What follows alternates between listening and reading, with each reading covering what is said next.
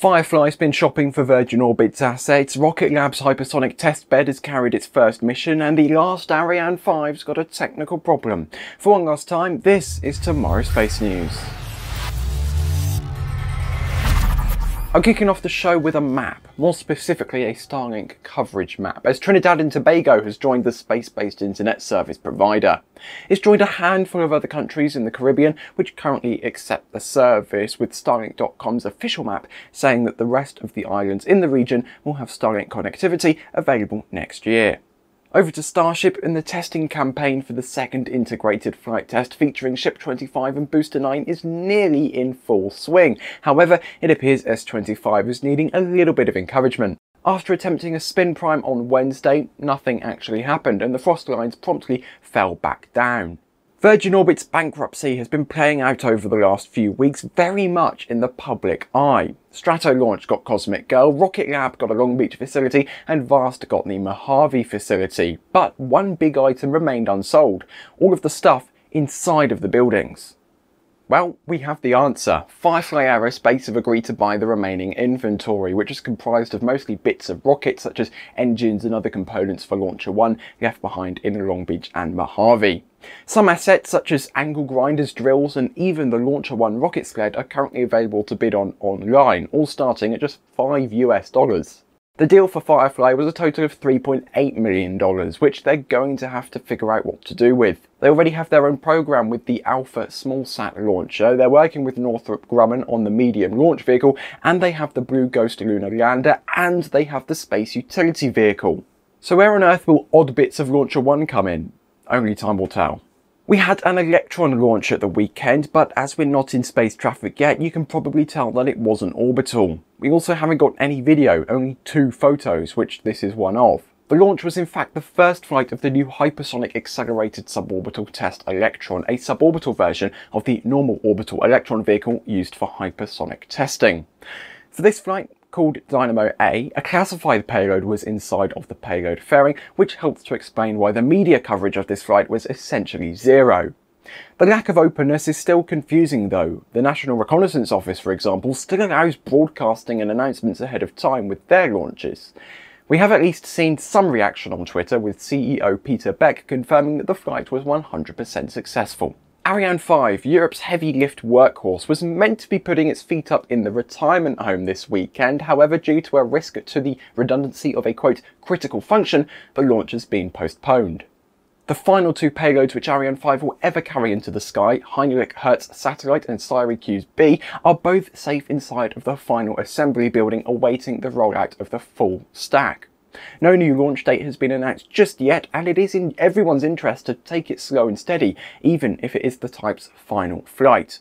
The Ariane 5, over its nearly 3 decades of service, has become the rocket that is reliable enough and precise enough to launch the world's most valuable scientific missions, such as Bepi Colombo, JUICE, Rosetta, the Herschel Space Observatory, the Planck Space Observatory, and most famously, the James Webb Space Telescope, just to name a few.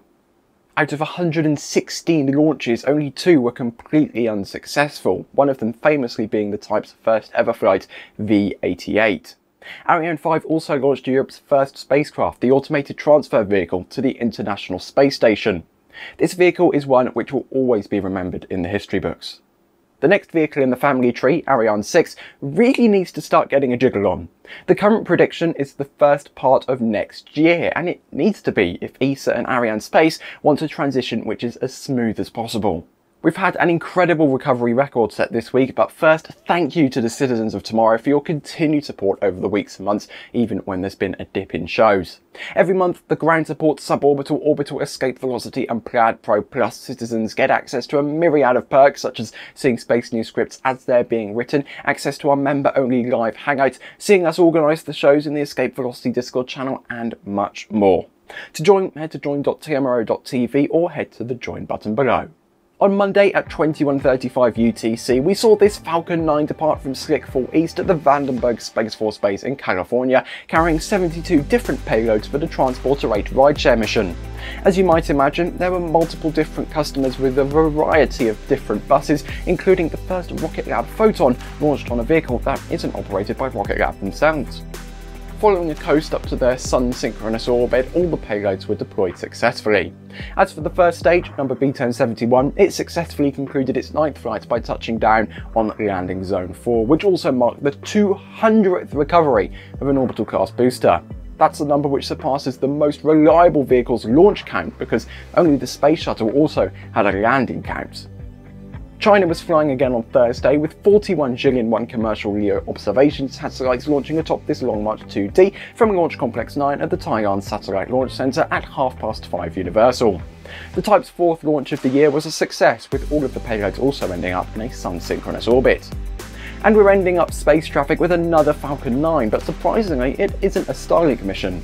The Indonesian Ka-band high-throughput communications satellite Satria was launched from Space Launch Complex 40 at the Cape Canaveral Space Force Station at 22:04 UTC on Sunday. The 4.5 metric ton payload was successfully sent on its way to its geostationary transfer orbit, whilst B1067, the booster supporting this mission, concluded its 12th flight on the drone ship, a short full of gravitas.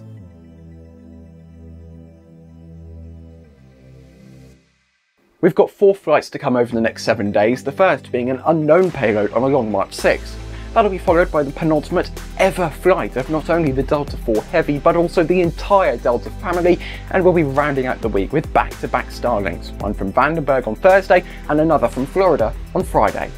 And that's it. This chapter of Tomorrow's Space News comes to an end. You'll still see me every Friday on the live show, and my face will not be disappearing from the internet, but at least for this show, my time has come to an end. So whether this is your first time watching or you've been watching me since the start, thanks for watching and goodbye.